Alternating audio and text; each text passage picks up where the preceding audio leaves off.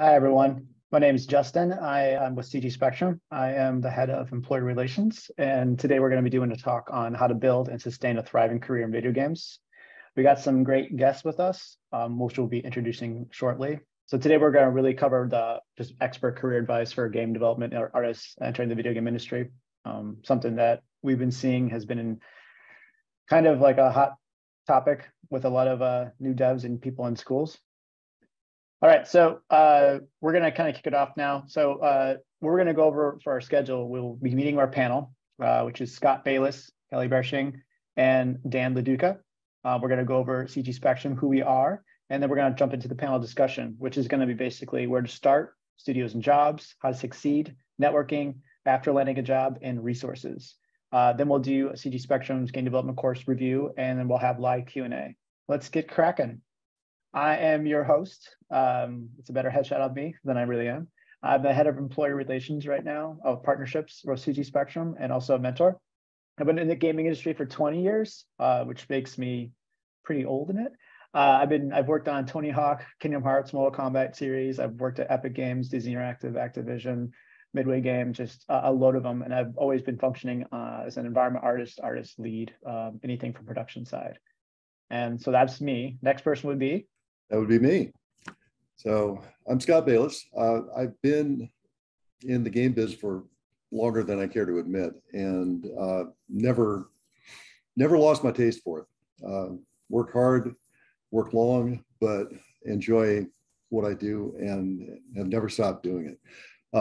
I've been a dev, I've been an art director, I've been a producer, game designer, and executive at Microsoft, Capcom, and Midway. And in fact, Justin and I actually worked in the same studio for a while, way back in the day. So did Dan. Yeah, that's right. That's right. Yeah. So yeah. we've got stories we can share in this webinar then. Yeah, that's true. We do. Yeah. So yeah, I'm actually really excited to be here. I've been doing this a long time, and I've always felt that it's really important to keep cultivating new fresh talent into the industry, and I'm excited to hear what you guys have to say, and I'm excited to answer your questions. Hi, everyone. My name is Kelly Barschig. I'm currently at a new and upcoming studio called That's No Moon. It's a video game studio. I'm head of people experiences, so that basically means that I'm head of all of talent retention, HR, communications, and people ops in general. I as well have over 20 years of experience, so I am kind of old as well. And I've worked across CG animation at DreamWorks for like 13 years. I worked in visual effects, video games, and half of my career I worked in production management. The other half has really been around talent acquisition and people ops. So I'm pumped to be here with you and share my knowledge, and hopefully you get something out of it. So thanks for having me. Hey, what's up, everyone? My name is Dan LaDuca. I am an art director at Marvel Games. I've been doing this like everyone else, lots of years. I have a background in environment art and animation, lighting, all that fun stuff. Been around the block for a lot of different companies. Really just am excited to kind of talk to everyone here and, offer some advice and see where this goes. So thanks for having me as well. Yeah, so a little bit about CG Spectrum for those of you who aren't aware, and for those of you who are going to it.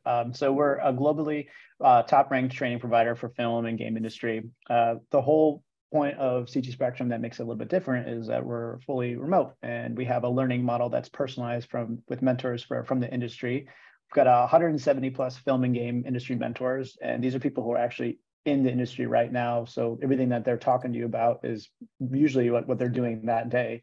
We have an 80% job success rate for advanced students. We've got alumni across 90 countries. We have great career development services, a vibrant online community, and we're authorized by Unreal and a lot of the different academic partners. And it's one of the few schools I've been with that just has I really love the vibe of the school, because it does allow for a lot of flexibility in learning and you being remote and choosing how you learn and when you learn during the day. So where we're going to start is, this is going to be the part of the webinar, we're just kind of like freestyle it. It is more natural because all of us, we are in the industry, so we're not public speakers. So let's start talking about what studios are looking for in new hires and emerging talent. I figured let's kind of start with you, Kelly, because with your role of talent people, your right now role, what is it again? Current role, head of people experiences. I manage all talent recruitment. So so you're a good person to start off with this question. Yeah, happy to kick it off. I wrote some notes. I kind of like to just write a few kind of keywords that are important to me and then kind of riff. So what I think about what we're looking for, what I personally feel that people in general look for, not just myself, are some of the key words are passion, drive, initiative, and curiosity. I always say lead with curiosity because, this doesn't even start when you're just starting out. This is like, throughout your career, always be curious. We definitely want someone interested in games and ideation and creation. So, for us, we're a game studio. So ideally games, but also like other sort of entertainment, CG animation, film is definitely okay as well. And then, in terms of like do you want me to just kind of go through all these questions? I'll just cover like these little topics on this slide and then I'll pass it off. Yeah, you do you. Yeah. Okay. We'll bounce back. Yeah. And then, benefits of working with emerging talent definitely is fresh ideas, loving people that come from new ideas, either from school or just from their own research. It's really lovely to have new ideas and thoughts and that come from somebody just starting out. We definitely grow, even like seasoned people grow from new emerging talent. So it's really beneficial to a team to have that. And then how our studio supports early career. So we definitely ensure that we have teams established in each department to be able to properly mentor that person in their career development. Other than that, we would not hire them just because we want to ensure they're set up for success. We also we're working on setting up more of a systemized kind of buddy system. So you're partnered and mentored with someone. And we also, like for associates, we ensure that we provide kind of challenging work. So you have good growth and some goals that you're able to reach and achieve. So that's what I got. And before we head over to like Dan and Scott, do you actually want to tell us a little bit about the background of That's No Moon? Because I know about it, and I'm sure some other people do. But like the reason why I'm asking is because it is a newer studio, and it comes from a lot of top tier talent. And the way that you guys are approaching how you actually support early career talent, I think is great. Yeah, so we're definitely new, less than 2 years old. We're a narrative-driven, focused game, and a number of us from different backgrounds kind of joined together to start this company. So I've definitely been there from the very beginning. It was really important for me to be a part of growing the talent, growing a culture that is something that we all strive to have wherever we're at. So this was a real opportunity to create a new studio where we're able to do that and kind of pull from all of our experiences and really try to realize what we want out of a studio. So now we're at about 130 people, I think now. So we're still at the very beginning of development. And actually, I personally think out of all the years of experience that I've had, it's been really fulfilling being at a new and developing studio because you're really able to be all hands on deck. You can be a generalist. You're constantly growing and thriving in a space that is kind of made for anyone that has drive and passion. So yeah, so that's kind of where we are. You can go and check us out at that'snomoon.com. There's my plug. Nice. What about you, Dan? I mean, those are great points that you brought up, Kelly, by the way, especially with just, I think the one that keeps on hitting me is that drive and passion. Yeah, I mean, kind of stuff that, we look for new talents. It's what that is. I've always said this is I can always teach people skills. I can't teach people passion. It's really the one thing. And I know that sounds super kind of generic in a way, but if you have a passion, and art was always my passion, and animating and all that kind of stuff. So you kind of push all that art as much as you can. You create these little groups of friends and you just talk art, and your whole life is living and breathing art.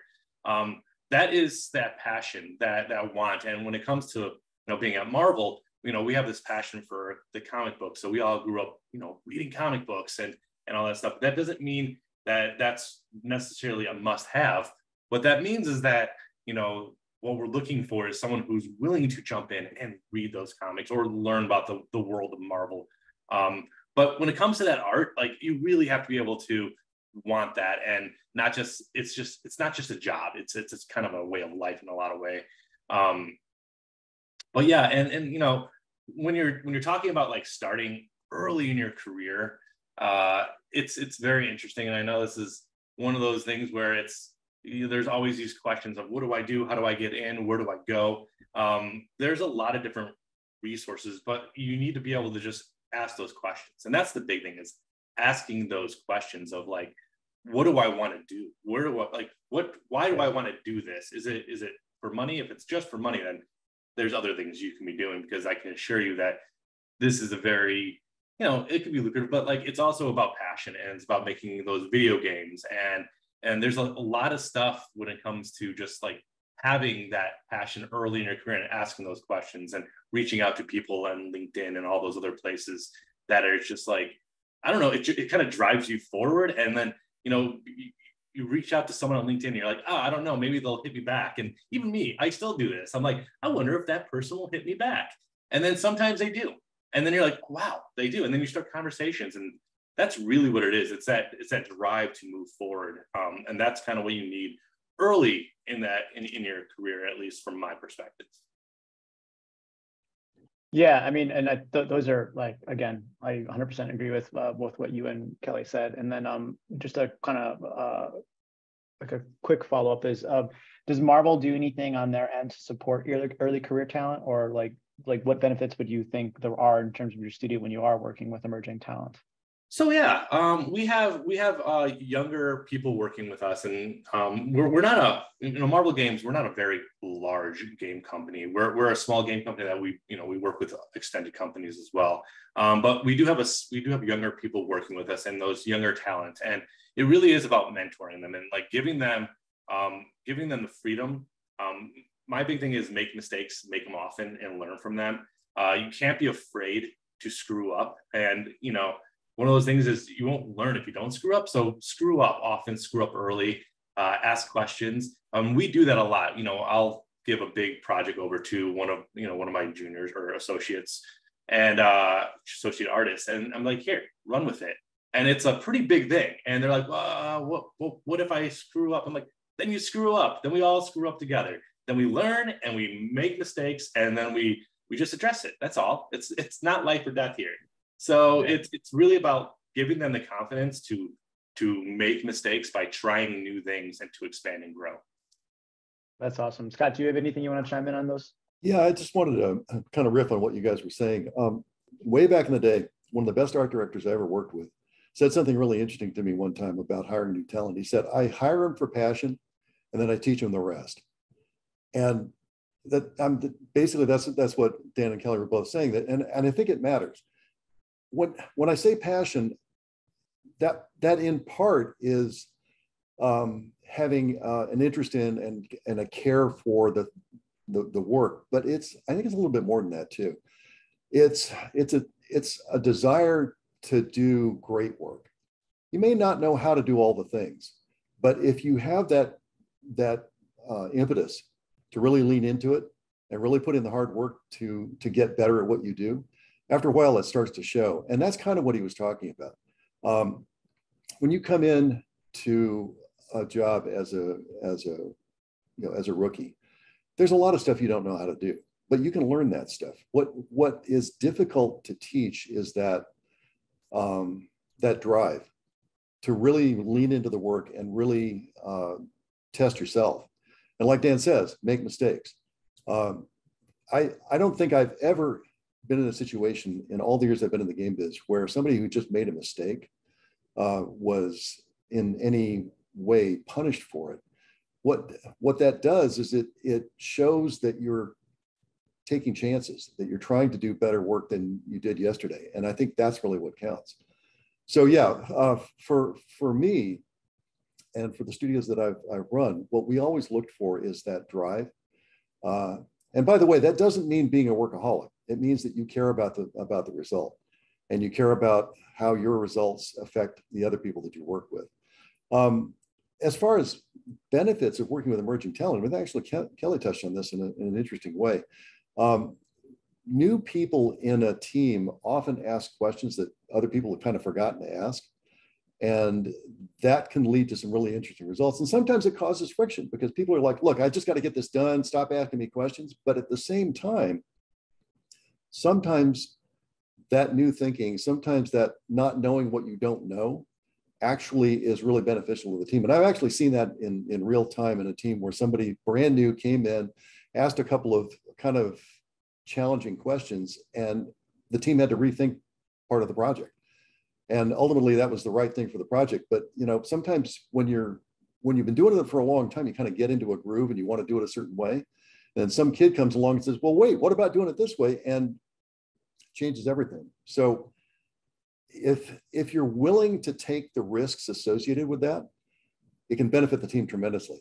But you've got to be ready to deal with the fact that sometimes things get messy when somebody wants to change how things are done.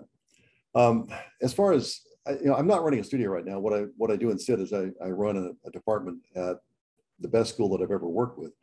But the support that we offer to students in our domain has a lot to do with helping people make connections to people like Dan or like Kelly, people who are working in the industry, people who are doing the day-to-day.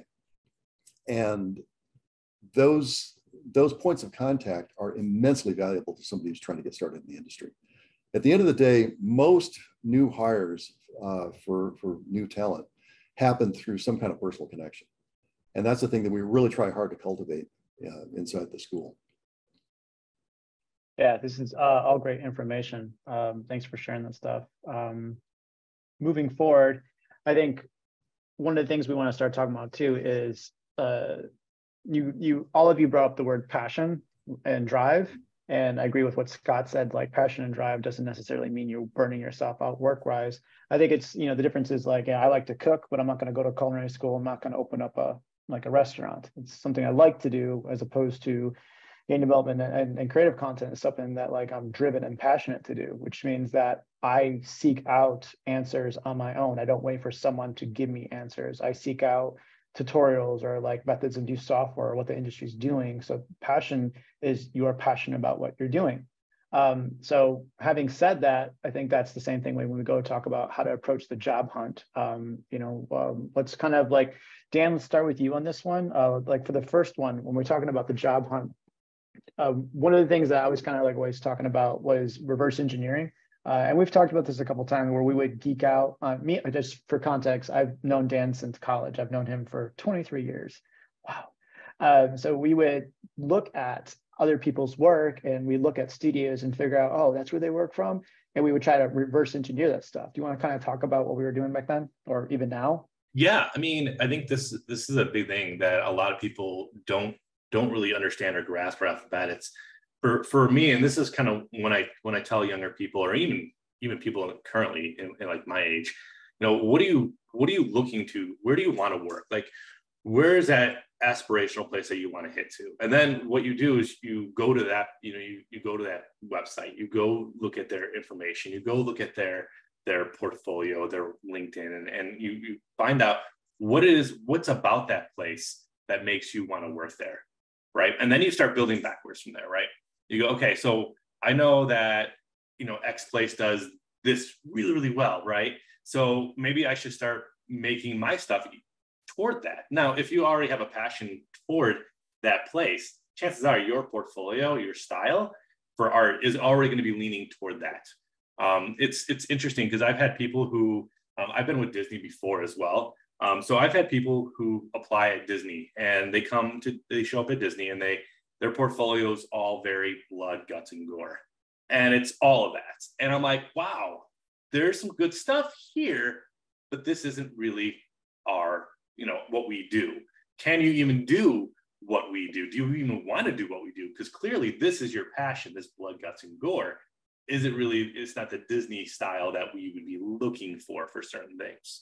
So It really is about understanding where you want to go, and then going backwards from there, and not just throwing like, you don't want to just go on LinkedIn and go, where am I, or ArtStation, go, where am I going? No, you want to go, you want to like have an aspirational board. I keep a folder on my desktop that's like inspirational images. It could be from other artists, it could be from companies, it could be things that just inspire me, and chances are that what inspires me, it leans into my style.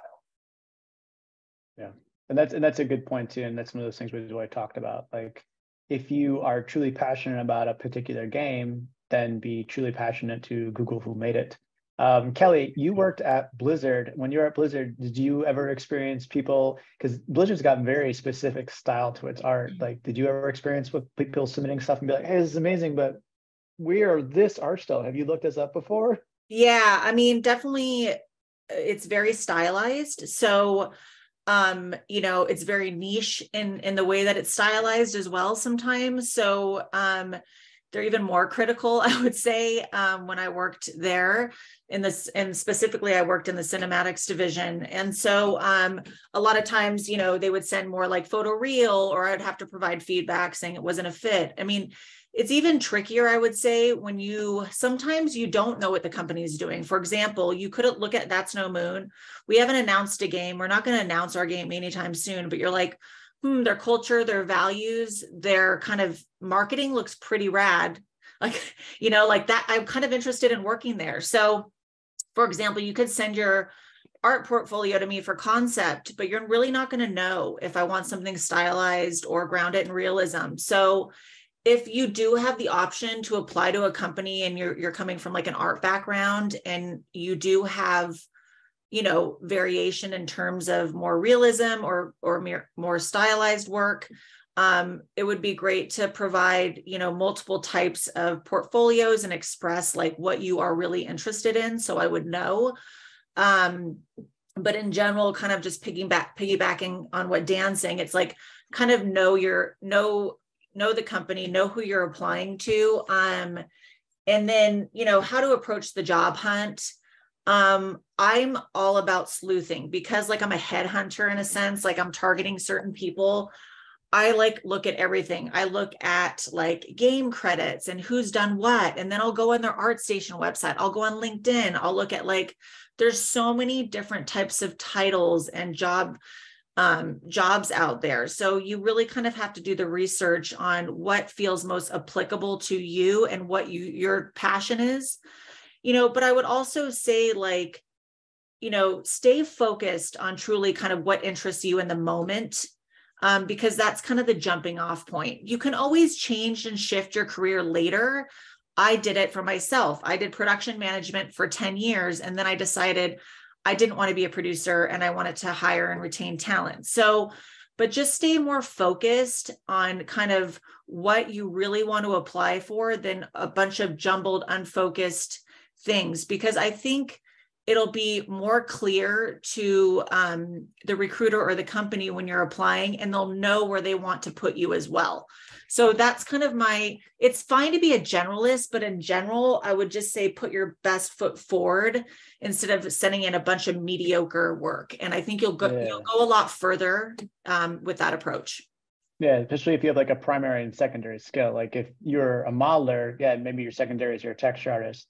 But even to kind of like, I think it all still comes down to the hunt, but also figuring out what you like, because even with That's No Moon, I can go to That's No Moon's website. I can look at the people who are working there. I can Google the people in LinkedIn. I can see where they worked before. And I can be exactly. like, oh, there's a lot of people who work with these studios and they're all have this type of art style, and just venture a guess that it might be.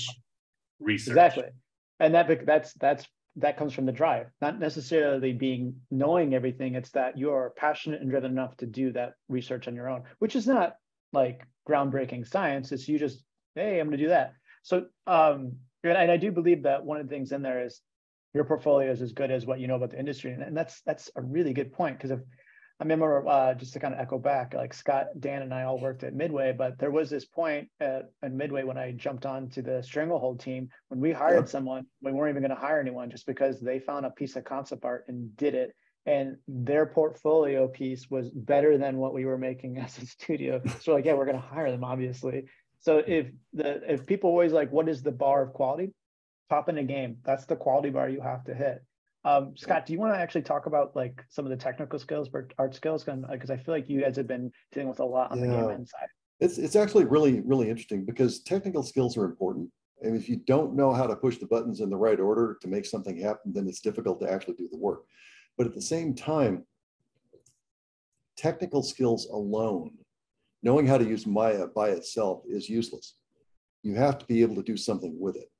And to kind of riff on what Kelly said, I think it's more important to do one or two things really well than it is to do 50 things kind of okay. And it really matters. I've seen portfolios that were just literally all over the place, right? They're just kind of everything they could think of, they kind of threw it in there. And it doesn't really tell anybody anything about you as a creative or as a person who wants to do a particular job. If you're interested in doing modeling, you'd be better off doing a couple of pieces that really well and taking them all the way to something that looks like pro work than doing 5 half-finished projects. And it's really easy to do the first 75% of a project. That last 25% is hard work. And that's the thing that a lot of people in the industry are looking for. They're looking for that last 25%. Can you do it? Can you actually take it that far? Can you take it all the way to the point that it's credible as pro work? And it's not as if that is magic. It's mostly just paying attention and taking the time to do it. So yeah, absolutely. Know your target, know the industry, the corner of the industry you're trying to reach into, and then take the time to not only acquire some technical skills, but then learn how to use those skills to accomplish something. Because at the end of the day, what we do is we make stuff. And if you can't get to the point where you can make something credible, then you haven't really done anything at all. All you've done is kind of practice. So take it all the way. Yeah, I mean, and then that's the other thing, like technical skills, they're just an extension of your art skills. Like that's right. They're just tools. They're just tools. And every single year, you're going to have new tools. And then some of the tools are coming out, might scare you, make you feel like you're not good enough, but you're an artist, trust your art skills and trust your creative problem solving and trust your team in the project, and just realize that whatever that tool is, it's meant to help you make the best product in a timely manner to the highest quality. And that's true for everything. It's true for art. It's true for coding. It's true for design. Every discipline basically works the same way, right? There are tools that are available to you to take it so far, but the rest of it is about you and what you bring to the project. And that's what people are looking for. They're looking for that last bit that takes it all the way. Yeah. All right, moving forward, how to succeed. So, I mean, I think we've touched this a lot. What kind of student succeeds and why? Embracing learning flexibility, translating non-industry game to experience, and alternative ways to gain industry experience to help land the first job. So one thing across the board that we've all said, what kind of student succeeds? Someone with passion and drive, right? Because of passion and drive, that's going to be what's motivating you to do the research on what roles are out there, what studios are out there, keeping on top of the actual industry news. But that's going to push you to actually understand this new software and find those things and know the questions to ask, especially if you're at CG Spectrum and we're doing these courses like Scot's courses that they have within the game dev, and then you're meeting with the mentor. The mentor teaching in any type of development, you got to meet people halfway. You can't expect someone to give 80%. Well, you give 20%. You guys got to both give the same amount. So when it comes to like like that kind of way to succeed. Kelly, because you were not in the gaming industry first. So how do you feel like translating your non-industry experience to games? So what made you actually translate from animation and film to games, and how did that work out? Yeah, I mean, my career is like, my path is it's so random. Like, I didn't go to college. And I started in the mailroom at DreamWorks when I was 20. Like, I'm kind of a street hustler kind of a kid. And I've always loved films and I love entertainment. And I was able to get an opportunity to get my foot in the door. And I knew what a privilege that was. And it still is to this day. I am so humbled by my career path. I'm so humbled by the job I get to do and the people I get to work with. And that is never lost on me. So I would say, like, having that spirit live with you throughout your entire career and know kind of what a privilege it is to be in this industry is a beautiful thing. And so I've always wanted to dip my toe in everything. So I was like, okay, I did CG animation for a while. And then I was so fascinated by Weta and Lord of the Rings and everything. So I was like, I want to go work on visual effects. So then I went to go work on King Kong. And then I did that. And then I'm kind of always following like innovation and technology. So I was seeing kind of like games or film is being outsourced, and games was now welcoming like these amazing new graphics and technology. So I decided, even though myself, I don't play games, I'm like totally an outlier in all of this. I just appreciate technology and art. And so I decided to leave and work in the games industry. Like, I never just want to be cushy. I'm always leaving kind of when I'm an opportunity where I'm just kind of comfortable. So that way I'm able to kind of challenge myself. And in turn, I'm growing and I'm learning and I'm evolving in my career. And so, you know, that's kind of where it's all begun. Like, it's just being, once again, I've always been curious. And then I've followed that curiosity throughout my career path, and the drive and the passion and just the people skills have kept me, you know, in cool positions and cool jobs. So again, drive, passion, curiosity. Yeah. So it's like, it's the common trend. It's the same. Yeah. It's the same common thread. Yeah. So alternative ways to gain industry experience to help land your first job. Obviously, you know, we've said a lot of things about drive and passion. Dan, do you want to talk about anything that you might think would be like a good way to alternative experience? Because I know when we first started off, you were working in like rendering like HVAC systems and stuff like that too. Yeah. So, you know, I went to school for animation, and it was hard at the time to get jobs, and I, you know, didn't know what to do. I landed my first job doing like HVAC renderings for schools. Exciting as it might sound, there was more out there.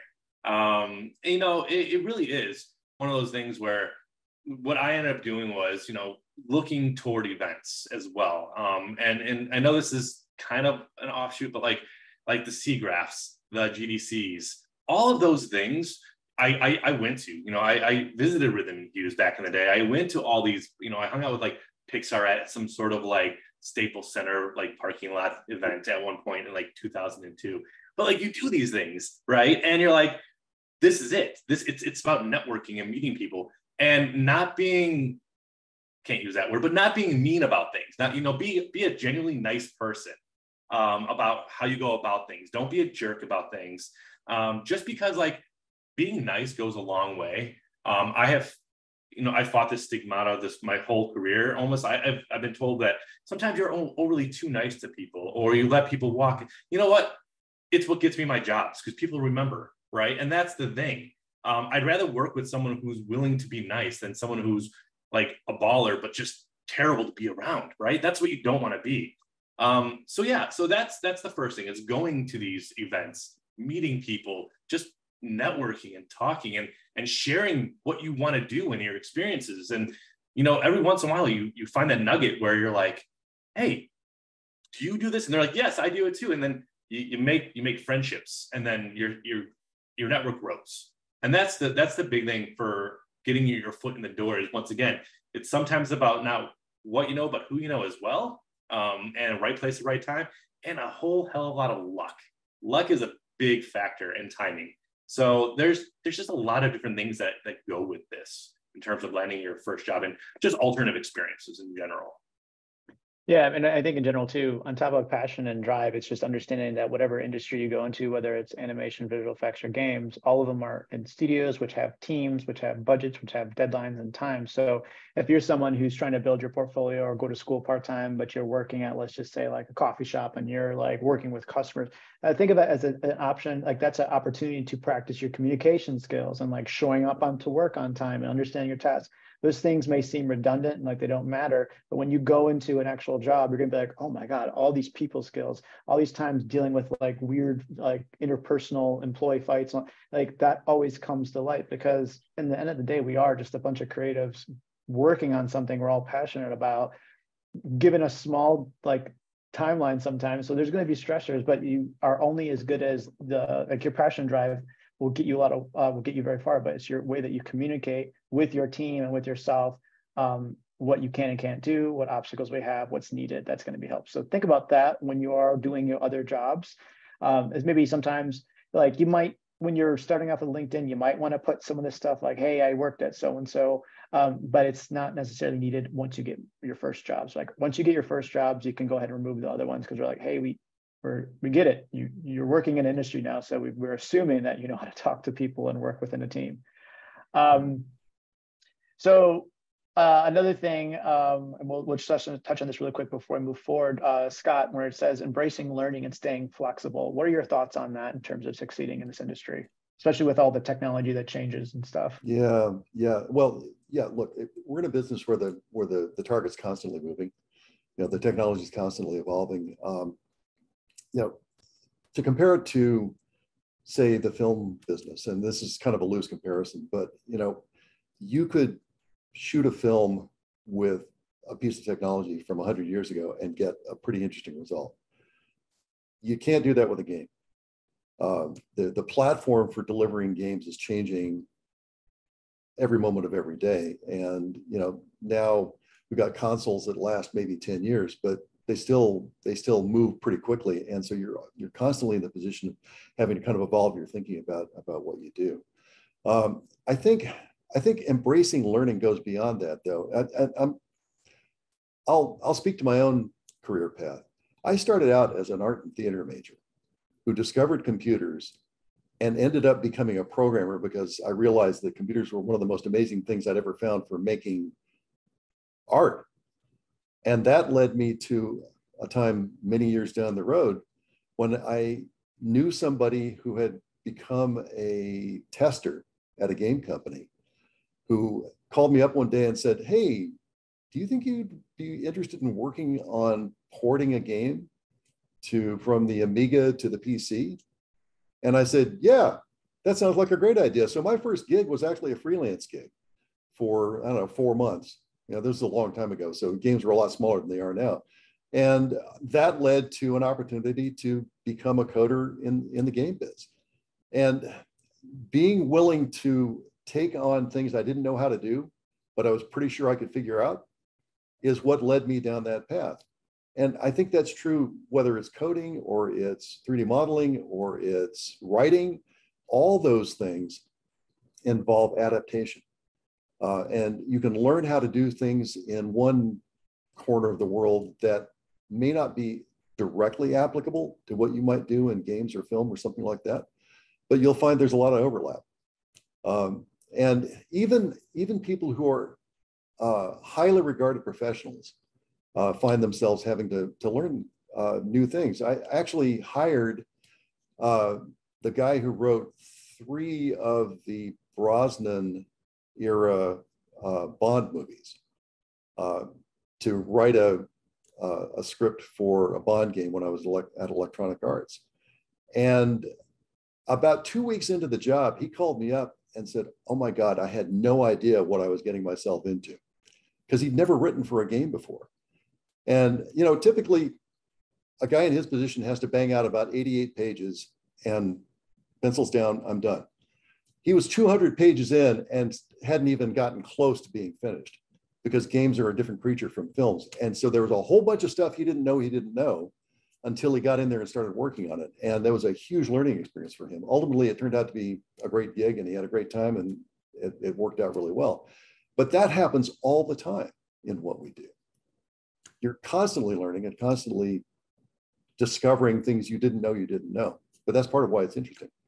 Yeah, that's why you have to stay flexible. Yeah. Awesome. So let's move forward. Networking. I know, Dan, you kind of touched on this when you were talking about going to GDC and SIGGRAPH and whatnot, just networking online and in person and what questions to ask recruiters and whatnot. So I have some thoughts on this, but I'll let you all kind of start on this. Let's just say, who wants to start? Kelly, how do you make a good impression? What makes you get a good impression? You know what? It's so hard because it's like, especially like recruiters, they're always like, oh, I'm getting hit up left and right. And I care so much about like when people reach out to me, because I always put myself in other people's shoes and like remember what it's like when applying and starting out and trying to just get some attention from someone for answers or a foot in the door. And in that way, I really try to give back. You know, sometimes stuff falls through the crack and I'm not able to respond to everybody. So I'm when I think of someone kind of reaching out to a recruiter, I'll give you that example. I feel like just to really stay focused on exactly what you're looking for, not just like, hey, I need a job, I want to get into a game studio. If you can just kind of be kind of blunt and to the point in terms of, and very focused in terms of what your goals are from reaching out to that person, it feels a lot easier to respond to someone that you don't know or don't have a relationship to.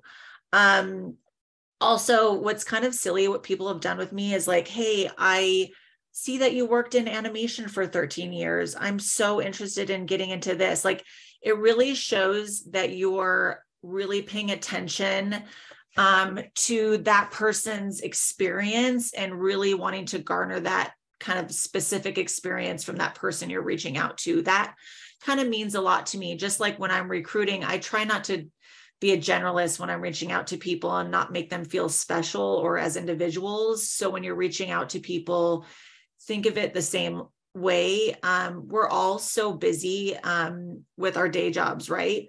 But like on top of that, I definitely want to help. So just think of ways where someone will be able to respond to you faster if you ask more like clear and pointed and direct questions. Yeah, very good. I mean, that's a really good point. Like, and something else that you brought up is that, you know, you have full plates. And that's the one thing to realize is that anyone you're reaching out to networking wise, whether it's someone who's a recruiter or someone who actually works at the studio, I need to be clear, they owe you nothing. So don't approach them in a way where like you assume that they owe you something. Like, I went to school, or I reached out, so I deserve this. No, and even on top of that, like to make a good impression online or even in person, the ways to just demonstrate the things we're talking about, and I'll toss this back to Dan and Scott, where it's just demonstrating that passion and drive is if you are asking questions to them, make sure they're questions that they can't easily Google and find the answer to. So if you're answering someone, like if you reach out to Dan, you're like, well, so what is Marvel Games? It's like, you didn't like look it up. Like, you know, like don't put the effort to get you a job on their plate. It should be very, very specific. If you're reaching out to them, you can be like what Kelly said, where it's very specific. Like, I want to be an environment artist of Marvel Games. I have like been working on my portfolio for X amount of years. I'm a big fan of these two projects. I think, and highlight someone inside the studio, especially Dan, since you said that studio is small. Be like, I'm a big fan of Dan LaDuca's art. I saw his portfolio. I think it's great. Do you mind taking a look at my pieces and let me know if it has the quality that you get? Something so specific that it's so easy for you to answer. You know, it's that personalization. It's personalizing it, and not you're not doing a robocall, right? You're aiming it towards something. Not being afraid to put yourself out there is a big thing. Like people have this tendency to, like, especially newer people in the industry, they have this tendency to kind of go inward. And yeah, there's a lot of you know, people who aren't external. There are a lot of inward people. I mean, that's artists in general, right? And so like a lot of these people are afraid to put themselves out there. But I've always, whenever I taught students, I always tell them, you know, there's always someone better than you, and there's always someone worse than you, and there's always someone looking at you. And that's the thing. There's always someone looking up at your work. As long as you're doing the work, there's someone looking at it. It's going, how do I be like that? And now you may not think that because you're looking at that next person above you. And it's this ladder, right? And you got to remind yourself, you know, take a step back and go, okay, you know, I'm here, I'm young, I am new, and I want to, you know, not come off like I'm ignorant or something like that, but I want to ask questions and honestly ask these questions. But don't just make generic calls. You know, make sure, like Justin said, you tailor them toward what you're looking for. Because if they're so general, I would look at that email or that text or the LinkedIn or whatever it is and be like, this person really doesn't know what they want. Now, I've I've had parents email me. I get tons of parents emailing me going, hey, my kid wants to do this or wants to do that. They're in high school. They want to do this. And I'm like, you know what? Let's talk. And I will go out of my way and I'll make sure they talk to them, because back in the day, we didn't have, there wasn't a lot of that. So like, and when I mean back in the day, I mean when I was, in the early 2000s or late 90s, old times, the late 1900s. So AOL. yeah, it was just different. Yeah, exactly. So now, just be patient, be passionate, and be yourself when you're asking things, and don't be embarrassed to ask questions that you may not know the answer to. Yeah, I think there's something else that you said in there too about personalized, because I've known students in the past that will literally apply to 40 plus studios and be like, nothing got back to me. I'm like, well, what did you just do a generic application and just kind of go to the rooftop and throw your resume out like on a show? You need to, it's a risk. I get it, to tailor something to one studio, but you really owe it to yourself to put your best foot forward to work at that dream studio. And I really do feel like, a lot of people, like a person who's young who's like, hey, I want to like be in the Olympics one day, and I want to be like the #1 sprinter. Like, you have someone you can look up to. Like, you should have that kind of same thing when you're in this industry. Like, I want to work at, this studio. I want to work at Naughty Dog one day, and I want to be like that artist. It's like, cool. Research them, get to know them, find out where they work from. And then when you reach out to them, have your questions, like Kelly was saying about having be like, oh, like, I saw that you worked at this place before. Cool. You're taking an active interest. It doesn't mean that it's like to fluff an ego, but it's like showing that you are not generically applying to 90 places and Kelly is just one of 30 people you've just reached out to. What do you think about that stuff, Scott? Oh, sorry, I was muted. I guess I would put it in basically 3 words. Be prepared, be humble, and don't ask about money.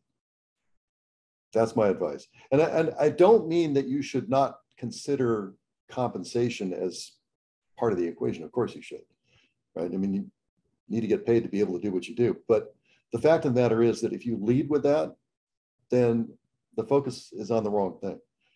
The people you're talking to care about what they do, and they probably care pretty deeply about it. And they want to know that you do too. Yeah. So yeah, don't talk about that stuff early on. Talk about what you've learned about what they do, what you've learned about the studio. Have an opinion, but make sure you've done your homework. Make sure you're prepared. Yeah, and I think something else too. It's like you said something that like they care about what they do. Like if I am choosing between multiple applicants and there's one person who is like consistently applied, and each time is like the work gets a little better, looks a little better, but like truly wants to work with me or work with the studio, I will go on my way to work with that person because I see them as someone who's not going to take the job and then jump to another studio. And I'm like, all right, cool, you want to be here.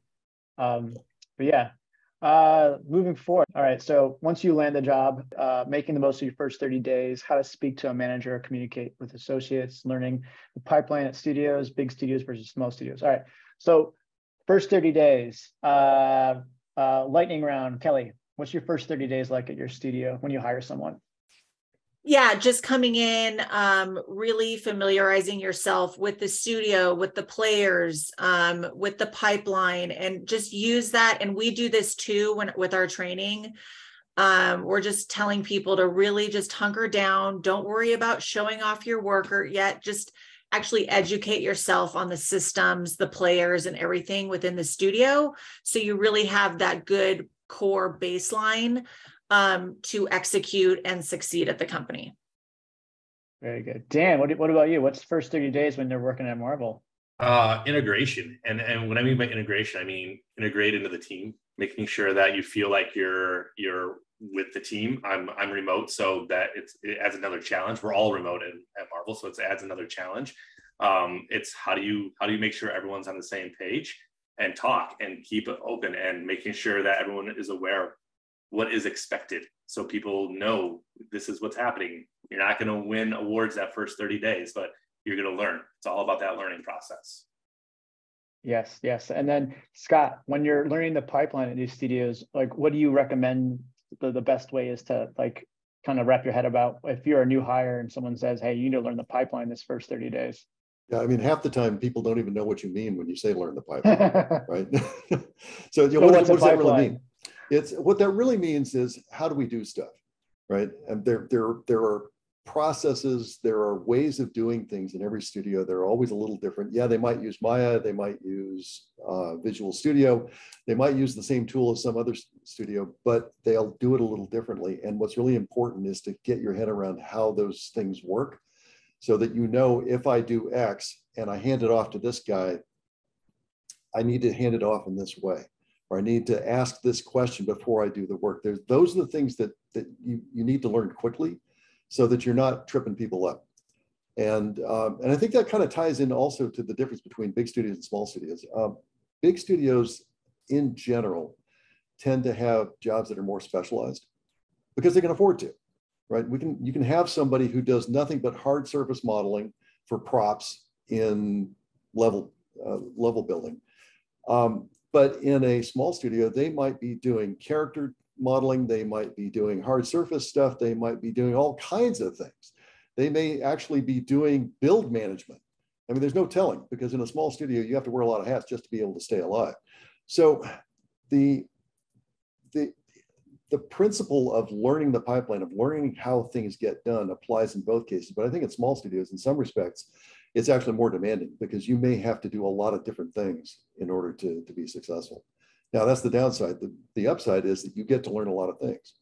And when I was running my own studio, I had a junior artist who came in who actually did end up helping with build management. That's how crazy it can get. And in fact, at CG Spectrum, for quite some time, our head of the real-time department, who is a technical animator by training, actually was developing our back end for the school. That stuff happens all the time in small organizations, and it's both opportunity and challenge. But at the end of the day, it comes down to paying attention and asking questions. Yeah, I mean, that's the biggest thing when your first 30 days. I think it is a lot about understanding who you're working with, managing personalities, understanding the project, getting ramped up on the pipeline. And just asking questions. Never stop asking questions, because and when you're talking about how to communicate with your manager, if it's issues as an associate, just the way you communicate, just openly and honestly and calmly. And like Dan said before, you make lots of mistakes. We're going to make many mistakes. If you're not making mistakes, that means you're not trying. And if someone walks into a studio thinking they know everything, then they're lying to themselves and to you, because understanding Maya, for example, in Unreal, outside of a studio, it doesn't matter what studio you go to, they're all going to have their own way of doing things. That's the pipeline Scott was talking about. So, and their project is going to be different, and the way that they communicate is going to be different. So a lot of times the first 30 days is not only learning the pipeline or the project, it's learning the personalities. Cool.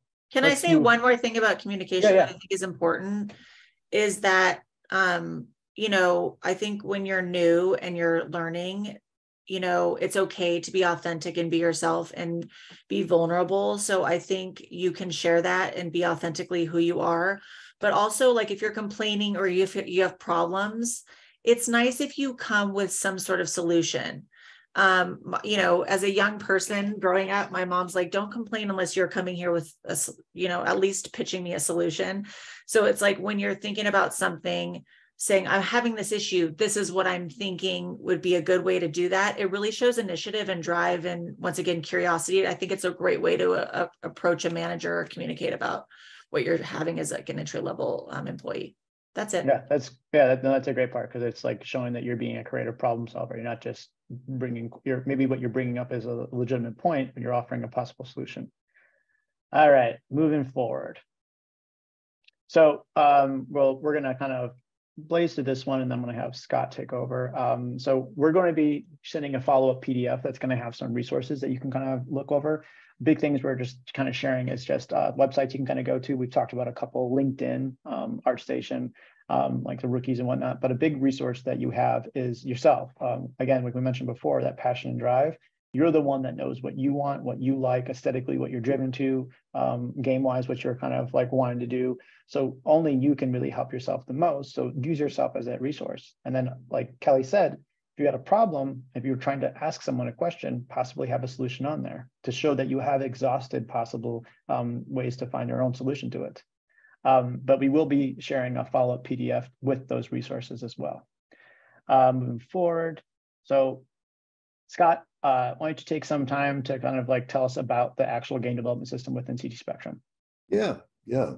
So I want to start by pointing out that the way CT Spectrum teaches is, at least in my experience, a little different from the usual school. And what I mean by that is we don't use our mentors as instructors. We don't have a mentor sit there and go blah, blah, blah, blah, blah, blah, and tell you stuff.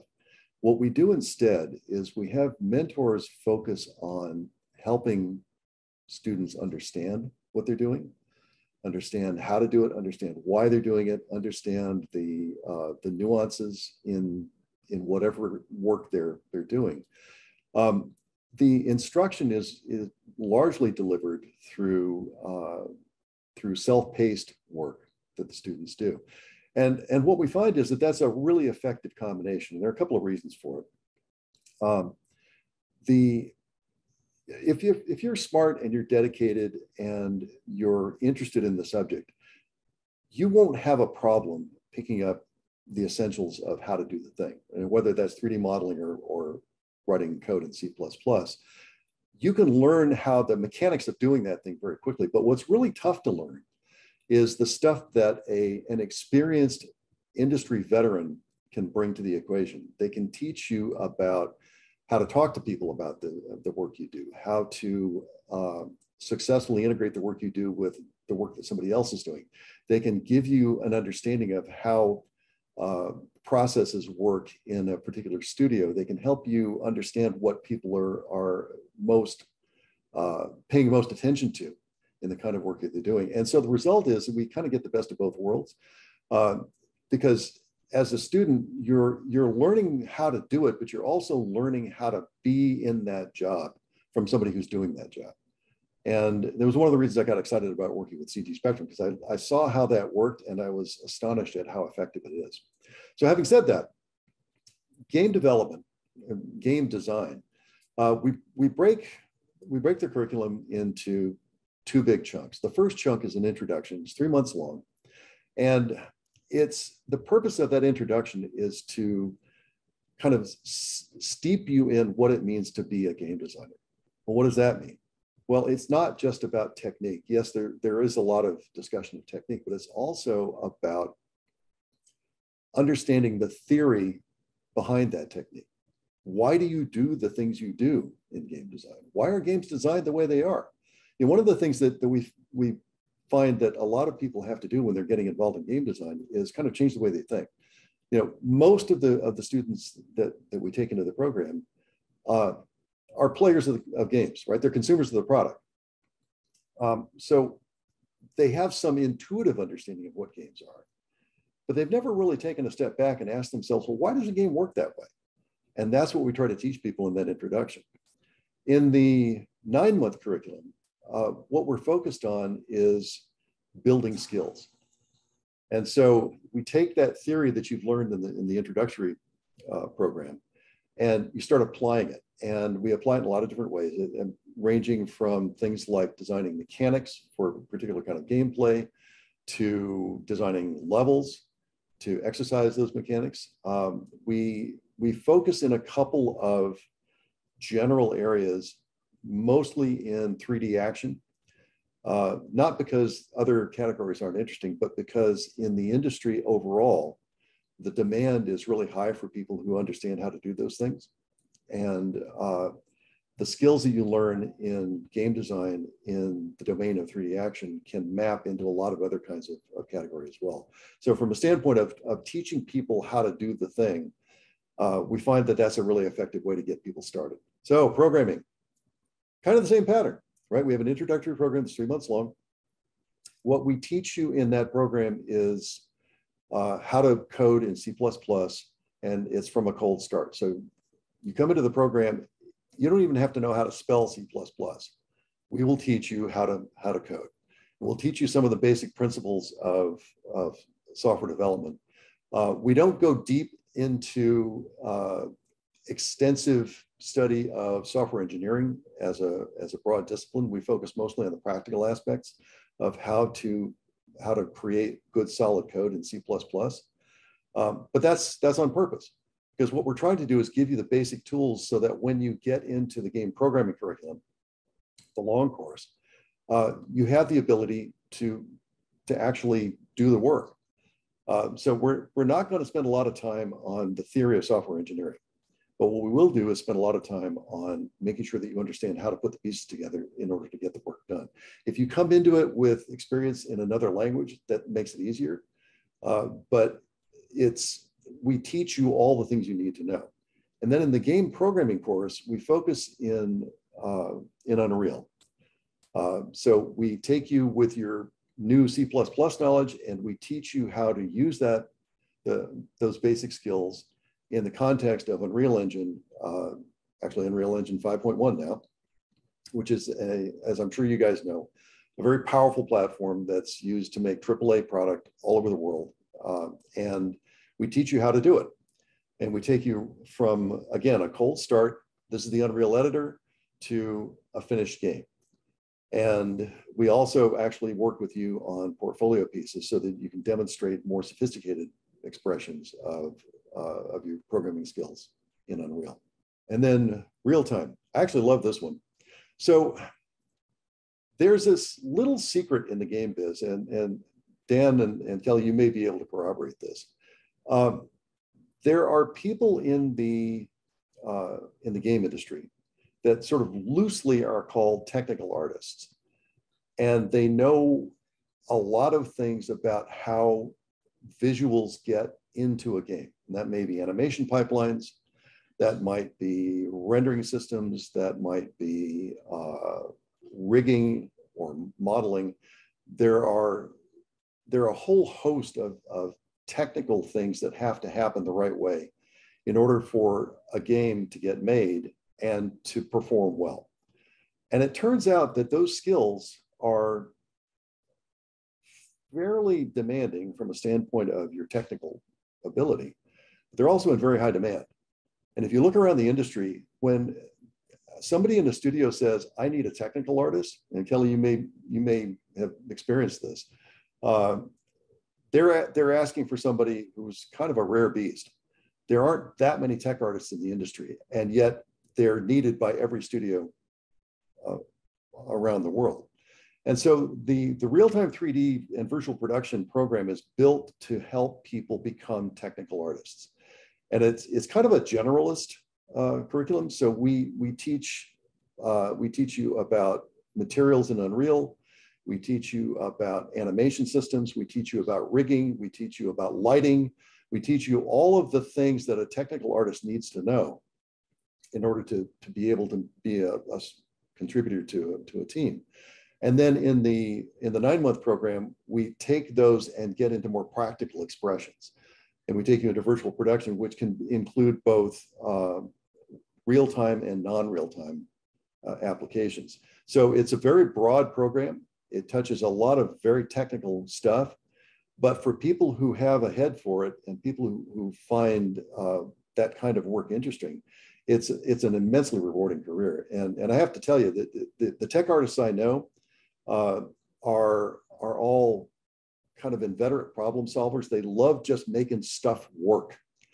And if you have a kind of a slant in that direction, you might want to consider the real-time program. It's demanding, but boy, it's cool because you get to touch all the cool stuff. And then testing. So there's a thing about QA that I think surprises a lot of people who haven't worked in the industry. My experience has been that some of the best designers and best producers in games came out of QA. Well, why would that be? Well, there's a really simple reason. If you're in QA, you know all the things about what not to do because you've seen them all. And that actually turns out to be a really valuable thing when you're designing a game. Knowing how not to design a game, or knowing what doesn't work, or knowing how things can go sideways, can be immensely valuable for designers. And that's also true for producers. So we offer a software testing curriculum for kind of two reasons. First, there's some demand for it. I mean, there are people who want to learn how to get into QA because they're interested in how software QA intersects with games. But there's also an opportunity for people who have learned how to operate in software QA to get into games through that door. And as you guys have probably realized from what you've been hearing today, getting in the door is really the most important step. Once you're inside the industry, it's a lot easier to change jobs than it is to actually get into the industry at all. And so if you go in by way of QA, it's actually a great opportunity for a lot of people to find their way into games simply by way of being a tester. Actually, I don't know if you guys know who Kenji Inafune is. He was the head of creative at Capcom for many, many years. His number one producer actually came out of QA and then went into localization and then went into production. And that's not an unusual thing at all. So we think this is a great opportunity for people who are trying to get a foothold in the industry. And it also teaches you a lot of things that are really valuable about what goes into a game and how a game actually works. So we have three courses. They're all very short. So all of these courses end in a certification. So when you complete the course, you actually take a test with an organization called the ISTQB, which is an international organization for certifying software testers. And when you're done with all three of these blocks, you have three certifications, one as a foundation level tester, one as an advanced software tester, and one as a game tester. And those have value in and of themselves beyond the insight they give you into games. They also actually carry some weight with outfits that are testing in the game biz. Cool. Thank you for all that, Scott. That's a lot of information. And for everyone that has more questions, this is how you're going to be able to find more answers. So keeping in touch. It's just the various places you can find us online. Our website, I would say, is the best bet, just ctspectrum.com, because it's like our landing page for all of our content. We do have many webinars. We do have lots of different events that we do. And there is more information going over all the stuff that Scott just covered as well. Moving forward from that, let's start going with Q&A. We've been going through some of it right now. A lot of it is, one of them is, I'm seeing a lot of the same kind of questions more or less. Someone who isn't from the game industry, but looking to get in there, but is from the tech industry, almost 4 years in software engineering. How can I use not my non-game related skills and experience I've gained and develop my benefit in getting into industry? Problem solving, it's going to be a huge one. So if you're from software engineering, that skill translates very, very, I would say, better than not having it. Scott can probably speak more to it because as I am not a programmer. But just in general, one of the things that you're going to have from working in a tech industry, I would imagine, is not only the communication and being able to work with a team, but problem solving. But specifically 4 years of software engineering, how easy does that translate over, Scott? Is it just understanding a different programming language? It's really interesting to me. Most of the people I know who are coders in the game biz started out coders someplace else. It happens all the time. Sometimes it's hard to get over the transom. It's hard to kind of get a foothold in the industry, but once you make it across, you'll find that those skills translate really well.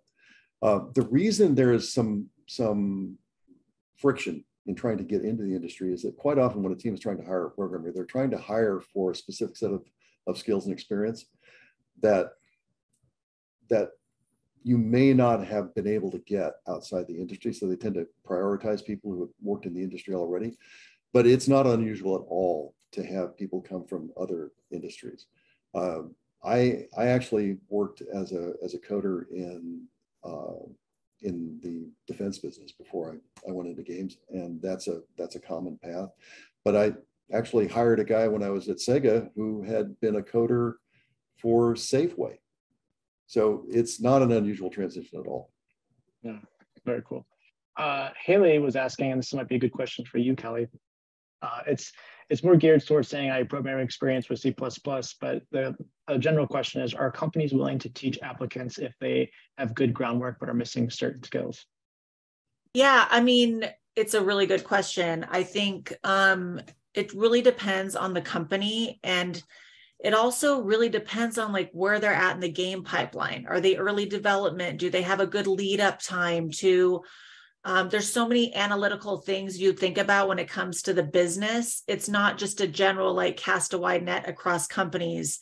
It's really dependent on where the company is in the game development pipeline. You know, I would say for us, like it really depends. Like, do we have a balanced team where we can set them up with a mentor where we could really take the time to have them hone their skills for that, you know, specific discipline? It just, you're never going to really truly know, but a lot of times they do, I would say, for the most part. Like if you have a good kind of baseline, or just like say you're really strong with Python and you kind of just started dabbling in C++, I think it's nice to at least kind of take the time to learn on your own, because the more you know, the better it is just in general. So if you're seeing a lot of like need for C++, which there really kind of is, especially with my experience and the type of games and recruitment I'm doing, then I would just go out there and do it on your own and get as much experience as you can and have at least that base. Very cool. Thank you. Dan, I'm gonna put this one towards you because you know how to do 2D. Christina's asking, how can 2D animators get into the gaming industry? Yeah, I mean, I think that's a great question. I think there's a few things you got to ask yourself is, what are you looking to do? Do you want to be a character animator? Are you looking for user interface, UI stuff? Are you looking for VFX? There's so much going on in video games that you can really hone your skills toward one certain area. And that's the thing. Like, I think, Kelly, everyone has said it here before, but like, it's really focusing your talent towards something, especially when you're, you know, applying for something or looking for something. But you have to ask yourself, what is that you're looking to do? Is there a specific game company that you're looking toward that you're like, oh, they do something really cool, I want to do that with them? You know, that these are the things you got to ask yourself before you just, you know, throw out the general 2D animation, because that's so broad. That could be anything from just UI graphics to, you know, marketing to anything, because that's all part of it, right? So really try to figure out what it is that really excites you and what you want to hone in on, and then aim toward that. Awesome. Thanks, Dan. So Hanny has a really long question. Currently, I'm working at a smaller game studio for a generalist. I'm going to skim over it. I feel a desire of changing work pace. Being a generalist hasn't pushed me to the role that I want to be anymore.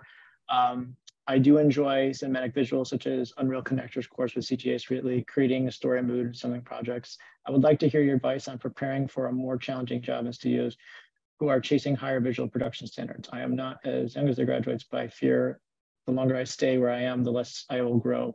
I feel you, Annie. I've been there. I think we've all probably been there at a certain studio where you're working at a studio and it serves its purpose for what it is. And then eventually you start to feel like you're losing your drive. People aren't pushing each other.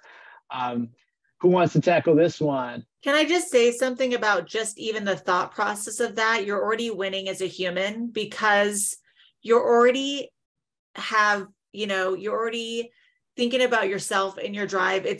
I can relate to it so much, because like, even though I had a lot of job satisfaction of where I was looking to grow, and I didn't want to like sleep on mom's couch anymore, so to speak. So it's like the fact that you're already curious and thinking about yourself to kind of step outside of the box and like really push yourself, you're already ahead of the game. You're going to get there. Like, you know, start applying and start looking for those roles that are going to satisfy your hunger. While you have your job, like do your job and do it well while you're there at that employer. Continue to do that. Definitely don't drop the ball because you're losing that drive. But in the meantime, do your side hustle of looking for that next gig. Yeah, Kelly's exactly right. I mean, the tools that are available now to make stuff that you can show other people are crazy powerful. I mean, think about it. You can take Unreal Engine and one person can make the most amazing, beautiful content you've ever seen. It just takes some skill and it takes some time and it takes a lot of effort. So do that, right? Chase the thing that you're interested in, go do it, learn how, and then you can show it to people. Yeah, I think that's exactly it. What Scott just said is showing your work to other people and not just holding on to it and being like, oh, it's not ready yet. Show people, and they'll be like, oh, this isn't feeling it. And then don't get upset by that, because maybe there is something you're missing. And then you go, okay, how do I get to that next step? And then just keep learning. And really, especially when it comes to like a 3D portfolio, it's not about the quantity of stuff you have jammed into that portfolio. It's about that quality of that one or two pieces that tell a solid story. Even a simple prop tells a story, right? You want to be able to show it. Someone goes, oh, I know exactly what this is. And, chances are, if you're at a company, let's say you're at Studio A, we'll call it, and they're not giving you what you need in terms of like fulfillment, you're going to have to spend your extra time working on your own stuff. And that's part of being an artist. You want to do that. Like, I don't know how many Friday nights I'm like, well, I'm not going out. I'm going to just hang out and put on like, Murder, She Wrote, and just watch something, and work on something. It's what you do, right? And then you just get better and you keep doing that. I use Spotify, but yes, you're right. Yeah. Here's one. Again, maybe Dan, you can handle this with being an art director at Marvel.